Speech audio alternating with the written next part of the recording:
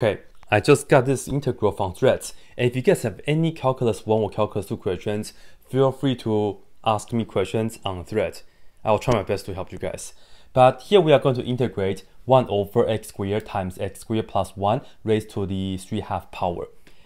Well, the hint right here is that notice here inside we have x squared plus 1, and also the power here is 3 over 2. And the top right here is just 1, right? The 1 is kind of lonely.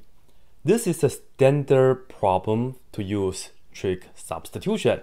And now we have to think about what trig function squared plus 1 will give us another trig function squared. The answer is, well, right here, tangent theta. So the first move is to set x equal to tangent theta and then differentiate both sides. And the derivative of tangent theta, you can check on my back. You get secant squared theta d theta. And now let's just plug in everything into the original integral. So on the bottom, this right here is tangent squared theta, and then times this right here again, tangent squared theta, and then plus 1, and then raised to the 3 over 2 power, like this. Let me just write this down better for you guys.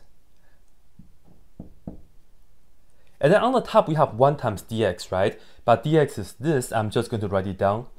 Secant squared theta, and let me also put on d theta here. Now, the simplification comes right here. This right here is the same as secant squared theta. And then we still have to raise this to the 3/2 power. And now notice that we can multiply the powers together. And of course, this 2 and that 2 will cancel. So on the bottom, we just have secant to the 3rd power theta. And on the top, we have secant squared theta. So we can cancel them out. So the result will be, we will just have a 1 on the top over this right here. And then, well, cancel two of them out, so we just have 1 more. So secant to the 1st power theta. Now, how are we going to handle this integral? Unfortunately, both the secant and tangent square, they are on the bottom, so maybe it's a good idea to work with sine cosine instead, right? So let's just go ahead and change that. All right, we have the integral.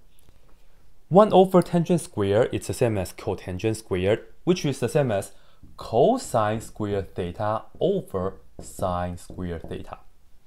And then 1 over secant theta is just cosine theta. And now this is actually really good because, oops, sorry, I just noticed that I need a square here.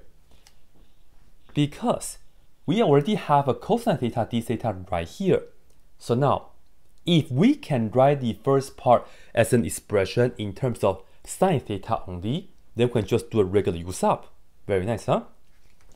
On the bottom, we already have sine squared theta. Good. On the top, we have cosine squared though.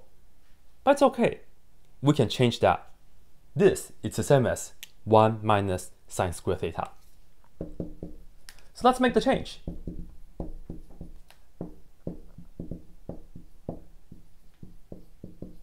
And then as we can see, this part is just an expression in terms of sine theta. So now we can just go ahead and take a use up. Let u equal to just sine to the 1st power. Take the derivative both sides. du equals the derivative sine theta is cosine theta d theta. As you can see, we have this right here waiting for us. Now, we just have to take this integral to the u world to solve it. Integral. All right, we have 1 over sine squared theta. That's just the same as 1 over u squared. And then this over that is just 1, so we have minus 1. And then this part is just nicely equal to du. Well, just integrate it.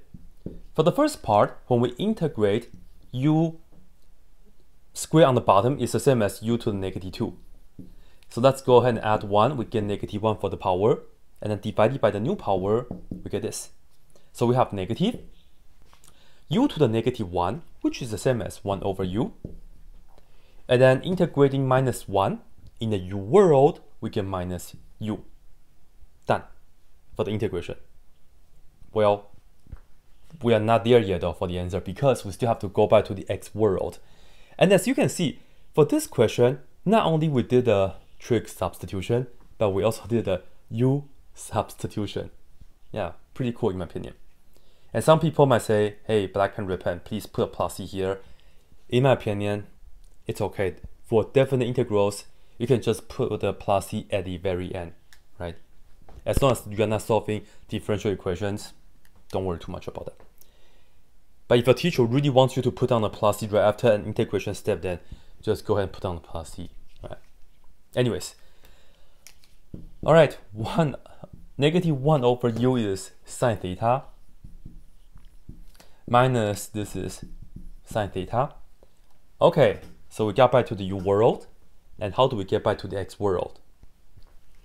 Look at this equation. We know tangent theta is equal to x. And we can put the x as x over 1. This way, we can draw a right triangle. This is the right triangle method.